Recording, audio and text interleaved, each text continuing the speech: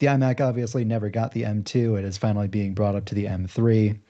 Uh, so let's compare it to the 2021 model really quick.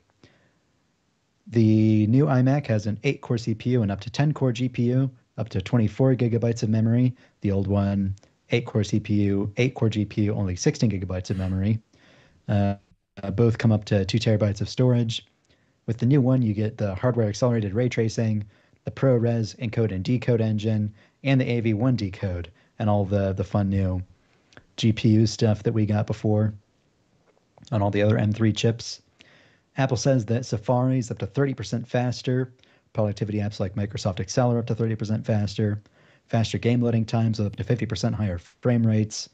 Twice as fast image processing in Photoshop, and Veda production in Final Cut Pro. So this is a significant performance. Like the iMac was never a performance demon, but if the iMac is all you can get, like it's just one thing you can buy with a computer and the display built into it. If that's all you want, if you want a really simple setup, like a lot of businesses use these.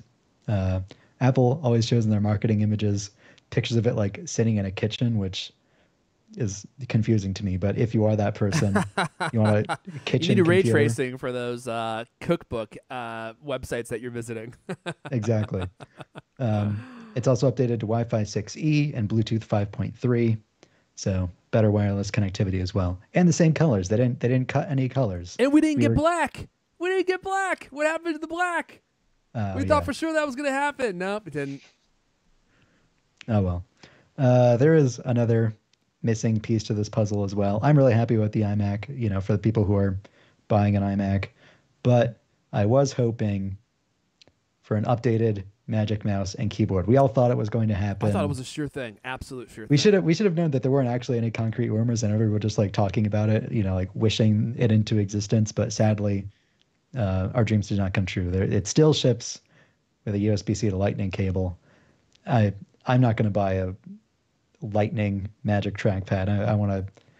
I still have a few years left with Lightning since I'm keeping my phone for another year, Yep. and my wife is going to be on Lightning for a while. So I know that like Lightning is going to stay in my life, but I'm gonna. That doesn't mean I'm going to buy a new Lightning accessory No, they're if I can dead. avoid it.